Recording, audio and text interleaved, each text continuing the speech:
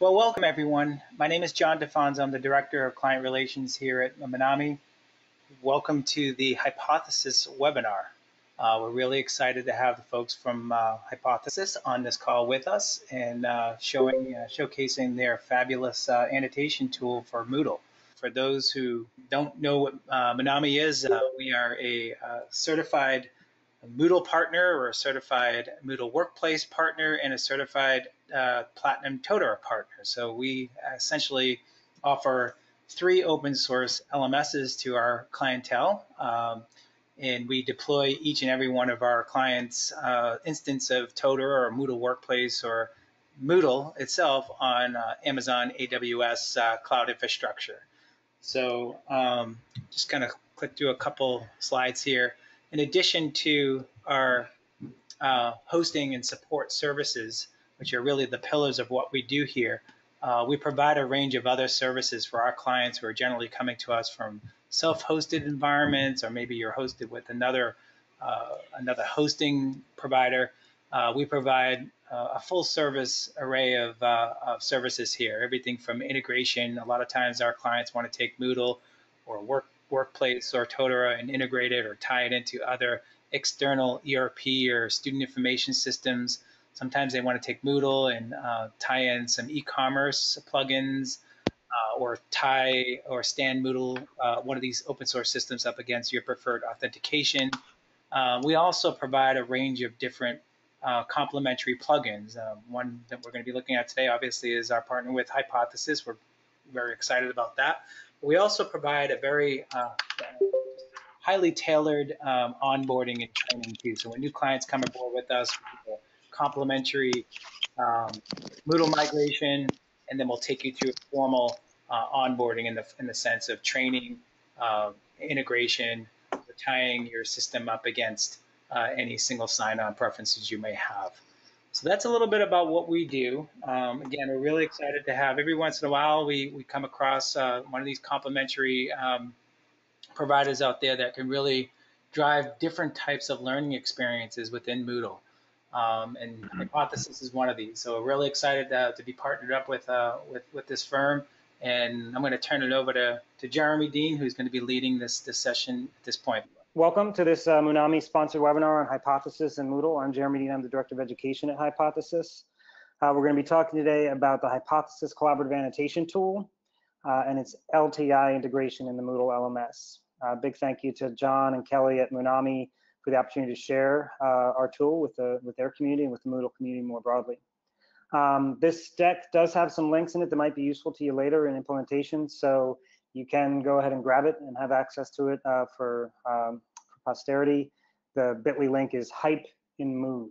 This is a little bit of the plan. I'm not going to talk for too long. I want to leave a lot of time for discussion and for questions. For those that are excited about collaborative annotation, I really want to be able to talk today, have the initial conversations today about how you can best leverage the technology for your goals. But I will talk a little bit about the Hypothesis organization, annotation as a technology, Hypothesis for teaching and learning. We're predominantly an education tool, but if there are folks from outside the education space, this technology really has applications across a wide range of professions and applications. We'll look at Hypothesis in Moodle. I'll talk about some coming features, and I'll talk about our Hypothesis pilot program. So like Moodle, Hypothesis is open source, and we also have long advocated for open standards for web annotation. We really openness is at our core, and that's why I think it's such a great fit to be working with Moonami and with Moodle. This is the team. I always like to give them a shout out, a glimpse of the folks behind the tool. They're an amazing group of folks that are really dedicated to creating a transformative tool for education and beyond. I think my colleague Nate may be somewhere in the here, and also my colleague Butch, so you may see them in the chat. So again, I'm going to be talking about the education context largely, but I want you to keep in mind that this basic functionality of collaborative annotation, of web annotation, of being able to write in the margins of websites and other digital documents really has value across a wide range of verticals. So that if you're doing, if you're at in a corporation that has documents that you're sharing, or a law firm where you're sharing documents, this tool is also for you, even though it's going to be talking about most of the educational context. So when I taught high school, my background is education. I'm trained as an English professor. When I taught high school and college English, I would hand out this poem at the beginning of every term. It's Billy Collins's ode to annotation called Marginalia. And he writes there, "We have all seized the white perimeter as our own and reached for a pen, if only to show we did not just laze in an armchair turning pages, we pressed a thought into the wayside, planted an impression along the verge." I handed this out on the first day because I wanted to make a point of encouraging students to write in the margins of their books, because I believed that annotation was possibly the most critical practice that would influence their performance in other aspects of my courses, their class participation, their test taking, their paper writing, everything. I think there's perhaps nothing more essential to learning than reading, and there's nothing more essential to reading than annotation. So it's been around for a while. Scholars, students, everyday readers have been annotating books, writing in the margins since really the invention of the book itself. It makes us better readers, more attentive, more understanding, more active, more critical. But as books move online, we lose the ability, and other documents move online, we use the ability to practice this essential learning skill. So this is the vision for annotation online that Hypothesis has built. Multiple layers of annotation, social or private annotation, on top of any website, article, ebook, document, or piece of multimedia. So like in traditional annotation, I can take personal notes on the margins of a website or any electronic document. I can also create a group with my colleagues. Say if I'm in education, it might be some of the colleagues in my department who were reading an article related to our field, or all reading together something that an article that we're teaching together, and we want to talk about the teaching of that article. I can then have private groups for my course or my courses across multiple semesters. And then there can also be public layers of annotation. So let me talk a little bit about what we've seen in terms of annotation in teaching and learning. The first idea is that hypothesis or collaborative annotation makes reading active. Now, this is nothing new. This is what I was always talking about when I told my students to write in their books, but it's become all the more important as reading moves online, and it's all the more easier for students to become distracted. And studies have shown that students are not retaining as much when they read online. They're not as engaged as much. They skim a lot. And annotation has also been shown in the research to counteract that trend, reinstilling and reinvigorating critical reading practices in the digital age. But one of the great affordances as annotation moves online, and we have this wonderful network space that we know as the web, is that it can become social. So we're not reading the text alone anymore. If we're confused, we can ask for help. We have conversations that help us more deeply engage and extend the course material. And I can't say it better than this student at Plymouth State who wrote a blog post about her experience using a hypothesis in class. She writes, "Hypothesis is my literary Facebook. When I'm reading, I sometimes wonder, does anyone actually understand this? Am I crazy? With this brilliant tool, I know I'm not alone." And then finally, hypothesis or web annotation makes reading visible. As I said, I used to encourage my students to read, but I never checked on that, right? I encouraged them to read, obviously, but I also encouraged them to annotate. And I never checked on that. I never knew if they did it. I never knew if they did it well.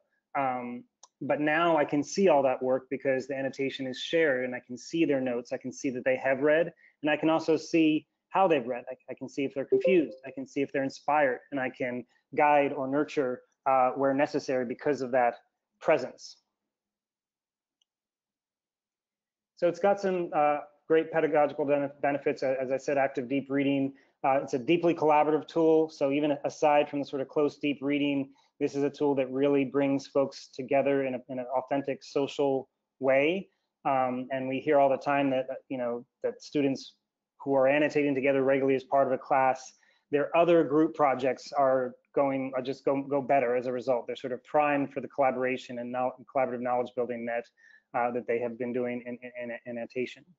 And one of the really neat things about hypothesis is that all your annotations in a course, all your annotations across documents, all your annotations across courses, all your annotations beyond your school are all collected together in a archive or a portfolio of your content that you can mine whenever necessary. Obviously, going to mine that maybe at the end of a course to write a paper, but you can also go back to your annotations from previous courses in a new course, or, you know, as I did for many years. I don't think I still have them in my parents' closet, but I kept all my notes from my college courses for way too long.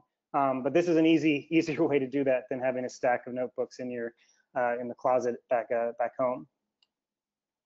And one of the really neat things about Hypothesis is that it's not just an education technology. As I said, it's useful in so many other professions. So somebody might be introduced to Hypothesis through formal education in the course of study at a college or university or a high school, but then be able to find personal use for it outside of formal education, but also professional use. As collaborative annotation becomes more part of the everyday practice of life on the internet, and certain professions that are reading documents collaboratively and reading documents in a way that requires deep analysis or that have dense language that needs unpacking, this type of technology will be used beyond the classroom. So Hypothesis in Moodle. Our Hypothesis LTI app enables single sign-on, so that when it's activated on a document inside of Moodle, students don't need to create accounts. They don't need to log into those accounts. They don't need to join a group. A private group for the course is automatically provisioned for them. So they really can get down to the important work of social reading with colleagues. So when Hypothesis is active on a text, if you select text, and I'll show you this in a second, if you highlight text, you'll be given the option to annotate that text. You can reply to existing annotations. So one way to think about collaborative annotation with Hypothesis is a replacement to the traditional discussion forum. I know that when I first used Moodle or I first used Blackboard in my teaching, aside from the rostering and some of the other really managerial aspects of the LMS, the thing I really used was a discussion forum. I was never in love with them, but I loved the idea of having students, engage with a question before class, so that they were a little more thoughtful and prepared when they did come to class. And you can think of Hypothesis as sort of the evolution of the discussion forum, taking that discussion from a separate tab in front of the student to the actual, reading assignment, to the actual course material, and allowing them to engage, I think, more authentically, right? It's not always going to be teacher prompt, student response. A student could generate a discussion thread, on their own line of inquiry in the margin of a text using Hypothesis. You can annotate together in private groups. I've mentioned that. And then we've got some really cool features coming specific for education. And in the Q&A, again, if there are folks here who are not in the education space, there's lots to be said about how this tool can get used in other areas as well. But we are building out gradebook integration. That's what we're doing right now. So this will allow annotation sets from a reading. If we, on this webinar, we're all collaboratively annotating a text, and then John, the professor, wanted to really zoom in on Jeremy's contributions, our gradebook integration will allow him to do that, to assess my annotations if he chose as a teacher, but also to give me private feedback on my practice. How was I reading? How was I analyzing? How was I interacting and collaborating with my classmates? After that, our focus is going to be on creating sections or groups within LMS courses. So right now there's a one-to-one relationship between course, roster, and Hypothesis group. But for a 300-person physics class, that can create for quite a noisy annotation of Einstein's writings. And so the idea, just as in a large lecture course at a university, you'd split that into sections of 15 or 20 or something like that. And we'll be able to do that with groups in the LMS as well. We need to build out annotation portfolios that have export capabilities so that students can really view and extract their annotations from across a course or from across courses in different ways. And then finally, a big emphasis for us is going to be on learning analytics. Reading, as I said, is sort of one of the most fundamental pieces of learning in most disciplines. And so annotation, highlighting an annotation really gives us a window into how students are performing on this most fundamental activity. And so we think there's a lot to learn there, and we're working to surface that data to students and to teachers and to institutions, and specifically to surface it in ways like through the Caliper standard format, so that it can be correlated with more easily ingested and correlated with other formats, other data sets. So let's look at hypothesis in Moodle. Let me just confirm that my screen has changed now to be showing a Moodle course. Yep, it is. Thanks, John. Cool. So I'm in my course Poetry 101. I've got some different sections here: Massachusetts poets section, a winter poems, a section just on John Ashbery. I can go into the winter poems section. And basically what the hypothesis app allows you to do, if it respond, we were just there, weren't we? Oh, here we go. It allows me to create annotated and annotatable readings. So this is a hypothesis-enabled reading. It's created from a website from poetryfoundation.org. It's a Mary Oliver poem, and it has a couple student annotations on top of it already. So this is the hypothesis sidebar here. Otherwise, this looks like the original text as it does on the web. But this is the annotation pane. I can, as I showed you, close it. I can hide the annotations if I want to read the poem without those highlights. I can create a page note, which is an annotation that's unattached to specific text within the document. Great place to put a head note or a prompt if you're using this in education. But mostly this is about, word by word, phrase by phrase annotation. So you can see that when I select text, I'm given the option of highlighting, which is private, or annotating, which can be public or private. I have the option of either making that a personal note or share it with my class, and can type something interesting in the annotation pane. I've got the ability to add tags, which can be a really cool thing pedagogically, and also for organizing those portfolios, organizing the archive of annotations that accrue over time in a course or in individuals reading. And I have these rich text formatting options here. So I can do things like italicize or do pull quotes, add links, which is a neat feature, or images. I can also drop in YouTube videos, and even use math language, latex math language. So lots of cool functionality to make these annotations really rich media objects, rather than just marginal notes as we've known them to be, scribbles in the white sides of the page. These can be with images and video quite rich documents of reading and thinking. So going back to here, I'll walk you through the process of adding a hypothesis enabled reading. So you turn editing on, and I'll go ahead and add an activity or resource. It's an external tool. And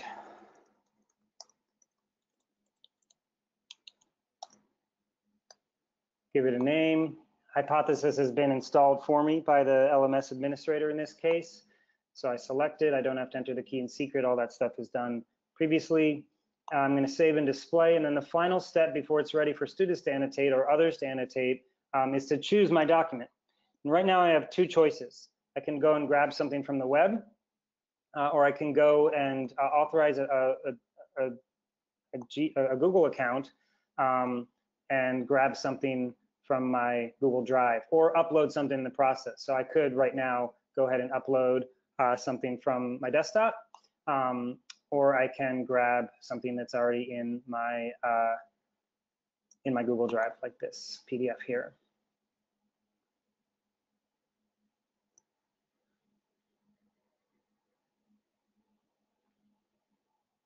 And there it is, PDF from a academic journal. It looks like an academic book, and I can select text on that as I did before, and create annotations. So that's the demo. Again, the next thing we're working on is the ability to then look at these annotations for a teacher to look at these annotations in a sort of grading view. So you can imagine if things were really busy on top of Mary Oliver's white eyes with 20 students annotating here right now, it's just Moodle student.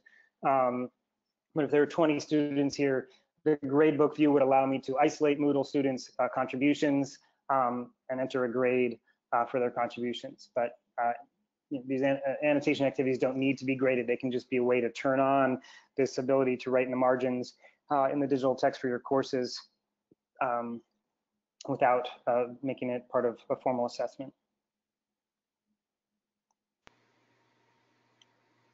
I think I'll stop there and maybe see if there's questions in the chat, or John, or yeah, I don't know how you want to. One question that just came up was from someone that wanted to know if a PDF that's stored in the Moodle repository could be used. And I personally can't see why it couldn't be, but I'll let you. Yeah, great question. I think there might be workarounds to do that now. But the next one of the next steps for our development is going, because we have that for Canvas right now, direct to link, where let me just go back really quickly and show you the options. I'll add an activity or resource again, sorry for this, but we're gonna line up the ability to grab from Moodle resources as a third option in the screen that I showed you before. Back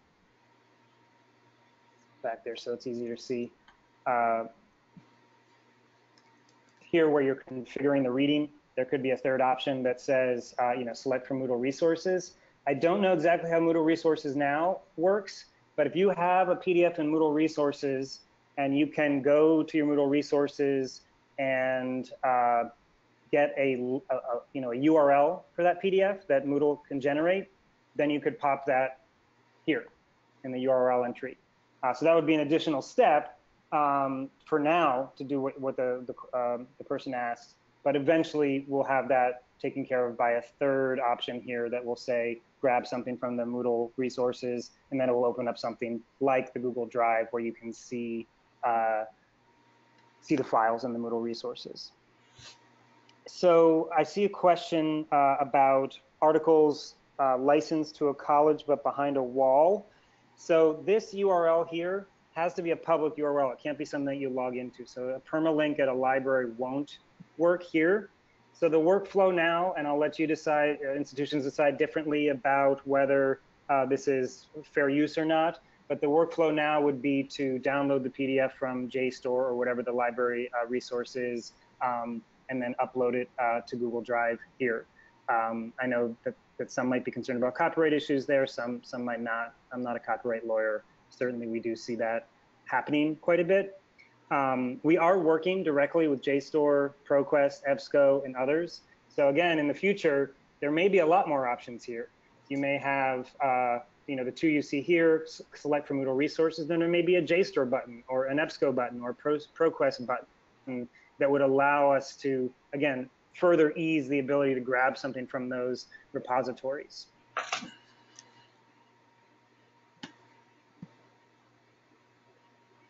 Couple more coming. Just a second here. Sure, I see some of them. I don't know if I. Oh, okay. I didn't know if you were seeing some of those questions. Okay.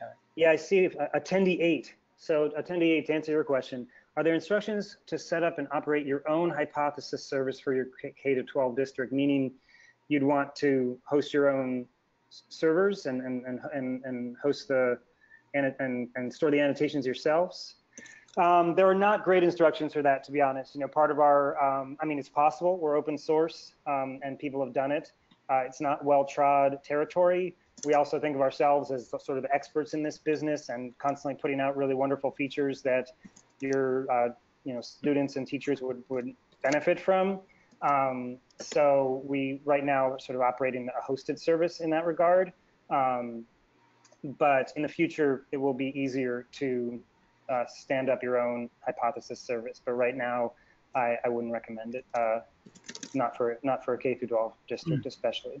So I just need to clarify something. There was a question that was asked for if there was a cost associated with adding the LTI to an existing Moodle site, and there is no cost on our side to add the LTI, but I'm sure Jeremy can address any cost associated with running the Hypothesis as an application as a add-on to the. Sure. Yeah, sure. So we have this web-based app, and this is again for those that are not in education, and really for those that are. You can go and get a Hypothesis account for free. All you need is an email address. You can go and get one of our browser extensions and annotate on the web.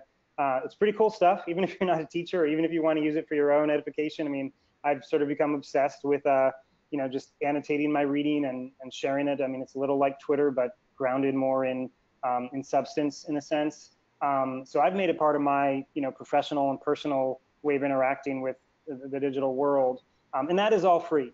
And for many years, teachers would leverage that. They would get the browser extension themselves, get accounts, create private groups, tell their students to sign up for a Hypothesis accounts and get the browser extension, and then stop using Safari and start using Chrome, and then manually join the private group and go through all that onboarding process. And basically, the LMS eliminates that entire onboarding process, in addition to adding some very specific educational features like gradebook integration and other things that is going to cost money long term. So the way that we're working right now is that, and I'm sure that the person from the secondary or the K through 12 district can appreciate that it's unsustainable, obviously, to tell your faculty and staff and to tell their students to go sign up for a third-party account, not to mention having privacy concerns around all that. It's just untenable to do that beyond the sort of most pioneering of educators that are willing to do that with a new sort of tool like ours. But the LMS product, the way it works is that it's free to download, free to install and test. I think the limit is, one live course, 50 students, although we're not super strict about that. We want people to be able to test it. Those of you that are running LMSs or working with Moonami to run your LMS, there's security issues around adding third-party apps, and so you need to be able to test the app out and see that it works, as I've suggested it does here. Maybe share it with some faculty to see if it's of interest. Maybe try it out in a course to see if it, what the results are. But beyond that, sort of free testing and early usage, we have a pilot program. It's very simple setup where we ask a school to have 3 instructors test out the app for a term. Very soon, once we get Moodle especially up to par, that's going to be a paid pilot, $2K a school for a term to test it out with our full tier 1 technical support and pedagogical support. And then beyond the pilot, where we have models for institutional licensing based on seats, and it's not all or one. You can have a smaller set of student seats for the tool, or you can have a site license. One thing to be said here is that I think, and again, I'm an English teacher, so this is a little bit of my bias, but I think this is a really great tool for engaging students in their reading, making sure that they have read, seeing how they've read, helping them read, having them help each other through readings. But really, that's just the beginning of the value that we think we're going to be adding for education. You have to imagine that your faculty might be using this to collaborate on their teaching and their professional development. Students, like I said, we're working with JSTOR, EBSCO, ProQuest, and other publishers and aggregators. And then, students would be able to take that same note-taking tool over to library resources and elsewhere. So this is really just the beginning of a much bigger thing we think we're going to offer in the education space, as well as the ability for those students to, like I said, store those notes well beyond a class or even a school. John, did you want to? No, I was going to say a few more questions have come in here. Mentioned that this will be useful across multiple courses and across multiple semesters. When could we expect that functionality? So right now you can. So for example, if you install it in a course and students use it in that course, their same account, if another teacher activated on the readings in the course in the next term, they would be using the same Hypothesis LMS generated account. So it's linked to their identity within the LMS. And once you've licensed it for your school, it could be installed in every course, and students would be using the same account through all those courses. Does that answer that question? Yep. There are a couple others that are coming in. Are you seeing some of the questions streams, or do you need me to repeat them to you? I need you to repeat that. I'm only seeing some of them. I didn't see the last one, for example. Okay, one was quite pricing for around 4,000 students, if you want to address that. And then one question was around, do the documents need to be OCR to be annotated? Yes, the documents do need to be OCR'd. For better or worse, Hypothesis is very library-like, librarian-like. We love librarians in the way that we built our tool, so that when you're selecting text in a HTML text or PDF, you are really selecting that text.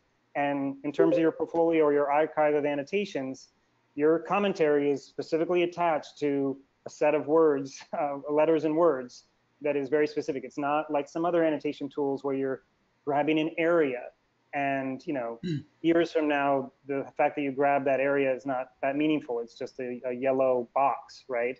But this is really about the actual language in the document, a tight connection between them. Obviously, that archive is something that will be useful if you're writing a paper from those notes. Then you're actually grabbing the referent plus your annotation as the beginning of your ability to make something of your annotation. So it does need to be OCR'd, and the quality of the OCR does affect the experience, you know. So a really poorly OCR'd text is not going to have the same crispness or same accuracy, say, of when the referent is displayed in the sidebar above a comment. It might be, you know, strung together less elegantly. I'm not going to go into pricing specifics on the call, but I'm happy to chat with individual institutions about that. We're really very early days with this. We just launched this app in December and are just piloting right now. So we haven't, you know, we're in a conversation with our early pilot partners about what's a fair price for them, what makes sense as a pricing model for them, but also what helps bring us sustainability. As I mentioned before, we have a much larger mission than, you know, bringing an ed tech tool to market. We want people to be able to use this annotation functionality in their daily lives, and that part is free. And we're a nonprofit, so we're, you know, just trying to get some sustainability as we built out these education features. But let's talk privately about what makes sense for your institution. Great. I think there's just one more. It was more about the portability. Basically, when you know, a student leaves a college, can they transfer their annotations to their own account, or is it just always tied to the LMS? Today, it is always tied to the LMS, but that is not the goal. And you know, in the roadmap, we have the ability to take your annotations with you when you leave a course or school. But we're still working on what that looks like right now. So I've talked about how Hypothesis works on the web. So I have a Jeremy Dean account that allows me to annotate the Washington Post and, you know, rant to my friends or whatever on the Washington Post. But then inside that Moodle instance that we were playing in earlier, that's a different account from my normal Jeremy Dean account. But the questioner is right that at some point there's going to be some way to merge those. Like you can merge not like you have maybe a professional Gmail account and a private one, and you can, you know, Google makes it pretty easy to move back and forth between those across their suite of tools.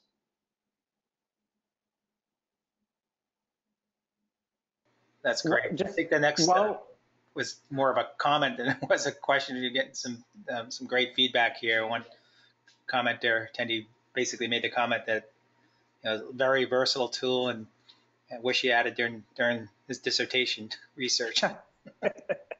Me too. I gotta say, me too, man.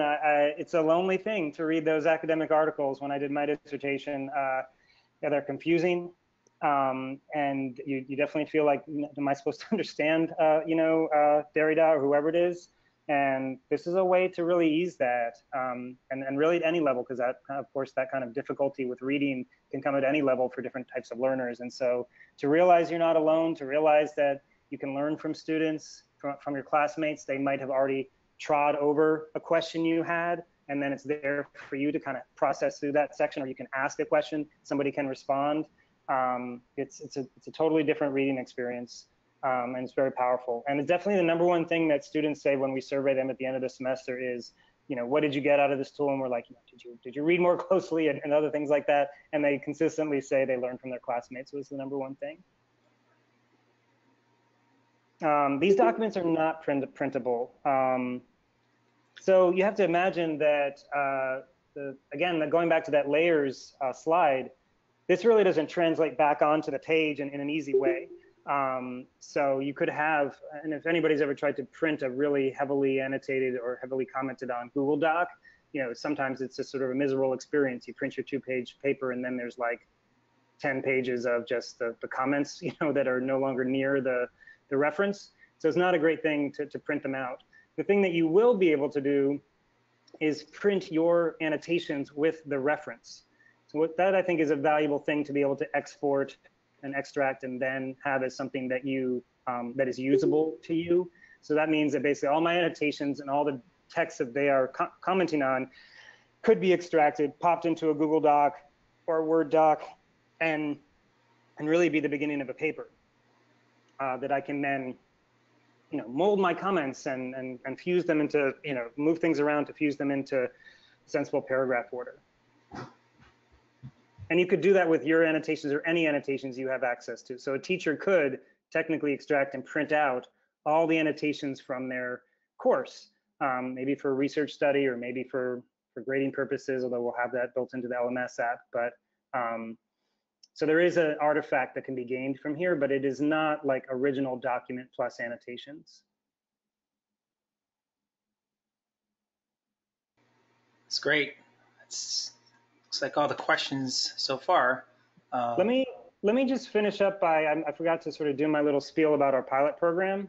Okay. So let me do that for just 2 minutes, and then we'll see if there's other questions that come up. So we have this pilot program. As I said, you can go ahead and go to our website, and I think there's a link at the end for you to be able to go, and it's a specific Moodle link, so you can go to our Moodle install guide and get the key and secret. And if you're an LMS admin, or I don't know, John, how it works, if you're running the LMS for folks, yeah. But so for folks on this panel that are hosted by Moonami, it would be just a simple support ticket request here to install the, just put the LTI in. So we would do that in our end. Gotcha. So then, so yeah, we'll have to, yeah, I'll make sure you guys have that information when you get those support tickets. But you can go and grab the credentials and easily install it, and John's team will know it's a very simple process, and then can place it in a course or somewhere else and get started playing. And again, you can test it out sort of for yourself and have a course run it for a semester or so without really ever talking to me. But we do really want folks to go into our pilot program. As you can see, it's mostly higher ed. I can't wait for a secondary school or district to come in here. I know Moodle's in a lot of secondary schools. I can't wait for an international school. I know there's a lot of international Moodle users. We have some great institutions doing this. We've really designed the pilot program to be a very cool thing. As I mentioned, my background is in education. I don't want to just have this installed for you and then get a check, or check in at the end if you want to write me a check. I want to be intimately involved as much as you, my team, my success team, intimately involved as much as you guys are up for it to collaborate on the pilot. So we offer pedagogical support. We have guides for using Hypothesis in the classroom. We have advice on how to talk to your faculty about this. We offer ourselves, I have a success team with 2 other former educators to talk one-on-one with faculty about how to implement it.